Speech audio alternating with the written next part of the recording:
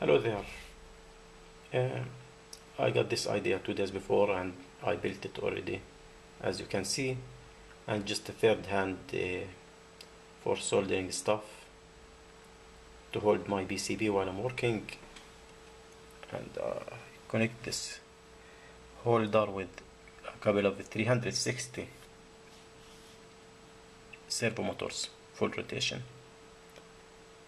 And servo motors connected as usual to the Arduino, and this is just a board with a power supply coming in, filtering cap, and servo number 1, servo number 2, a couple of potentiometers, 5 kilo ohm potentiometers, and Arduino underneath.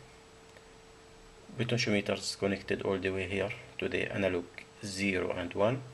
2 servo motors connected to the 8 and 9, or yes, 8 and 9 as I think.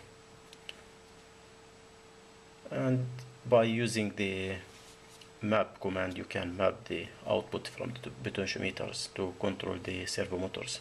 You can find the example on the Arduino website.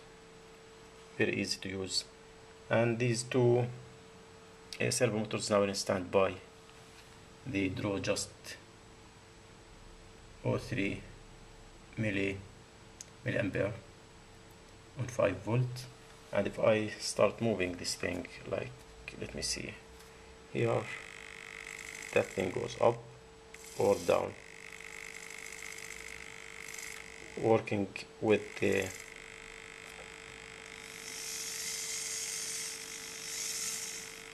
you can speed up the thing,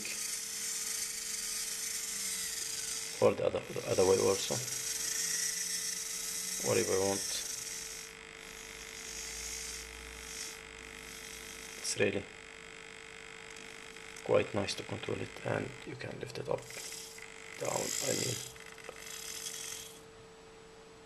work from this side, a little bit of rotation,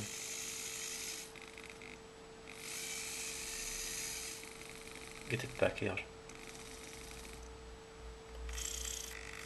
like this. Still have to learn how can I use it. Yes, a little bit up maybe, and rotation. So this is the idea behind it. The servo motors, the 360 servo motors, are a little bit different than the regular 90-degree servo motors, so you can find a lot of help online. Otherwise, you can email me, I can send you the code. Hope you like it. Have a nice day. Bye.